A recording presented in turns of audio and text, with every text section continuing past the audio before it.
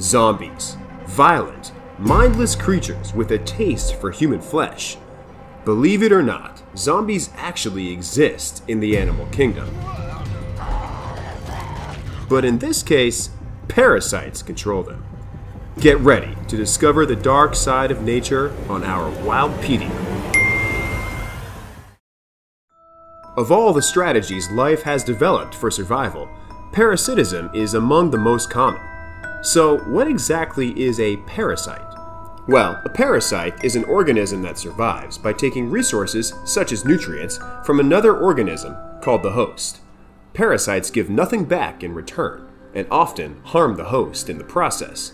There's still a lot we don't know about parasites, but what we do know is that many of them have evolved some truly strange and sometimes disturbing features. Praying mantis, horsehair worm. Case in point, the first zombified creature on the list is none other than the praying mantis. This creature is often controlled by the horsehair worm, aka Chordodes formosanus. Don't be misled by the name. Horsehair worms are not nearly as harmless as they may sound. Actually, they are more like the chestburster from Alien than, well, anything cute.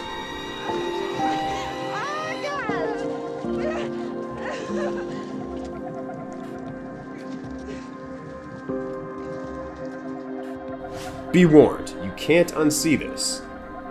Now, the horsehair worm is not exactly a worm. It is a gnarly parasite finding its way inside a host and taking over its brain to hitch a ride to the nearest water source. And if that's not the very definition of a zombie, I don't know what is. The journey of a horsehair worm starts innocent enough, as an egg. These eggs grow into squiggly larvae that live in a water source, such as a river, which are then eaten by a mayfly that also lives in the river.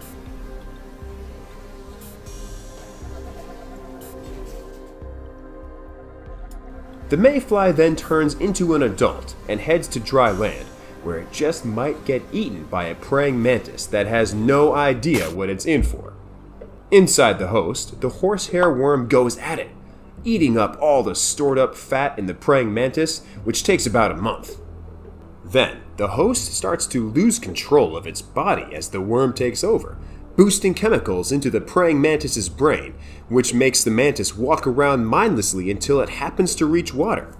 Finally, the horsehair worm slowly crawls out of the host's body, which is something the poor praying mantis doesn't survive.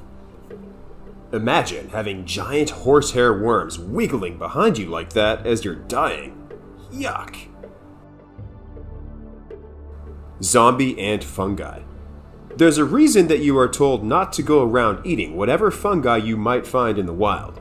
You might think that this has something to do with magic mushrooms, and it kind of does, because there are certain types of fungi that can alter your brain.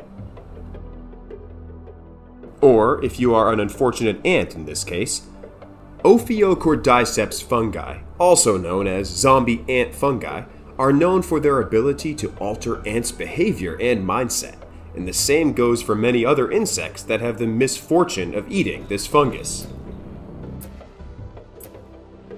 So, how this zombification works is that a minuscule, almost invisible fungal spore flutters through the air and lands on the back of an ant, and the unlucky insect doesn't suspect anything. As the next few days pass, the ant still feels fine, but the spore is actually growing inside its body. Slowly, it takes over the ant's nervous system. A week after the infection, the ant begins to behave strangely. It doesn't sleep well and doesn't work hard. And one day, it just leaves the colony unnoticed. This is because the parasite spore has taken control of the ant's muscles. The insect wanders the forest until it climbs a blade of grass or a bush to a height of about 10 inches, grabs tight to the stem, and just waits there until it dies. Then the spores, which have been multiplying inside the ant, are released from its body to kill even more insects in the same way. What a crazy tragedy!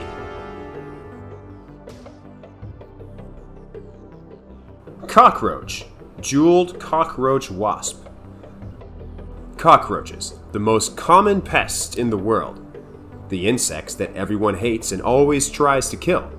But no matter how many times we stomp them, squash them, or even bomb them with toxic chemicals, these pesky pests always seem to pop up time and time again. But wait until you see their enemy.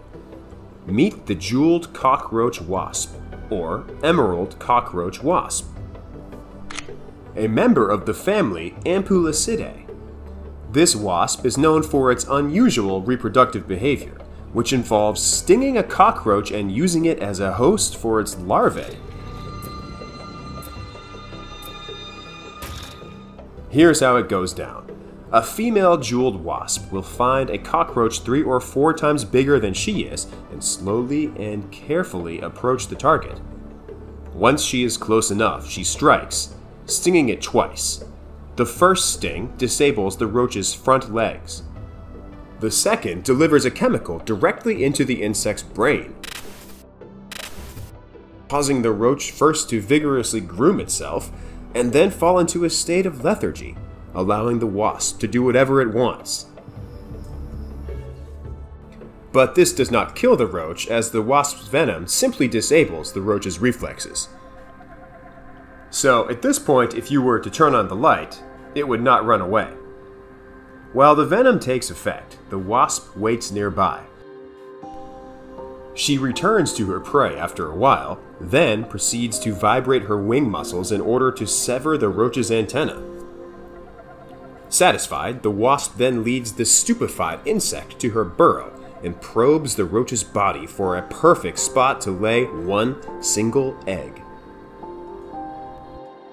Inside the burrow, the roach is alive and well, but unable to escape. The egg will soon hatch inside of the cockroach, and the young insect will bore its way into the roach's body and consume its inside slowly while still keeping the cockroach alive. Sometime later, a new wasp emerges from the roach's carcass like a freaking xenomorph,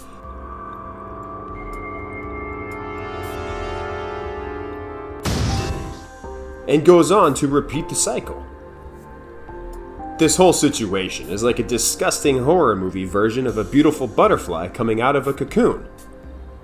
As dark as nature can get, I still think this is all kind of pretty interesting.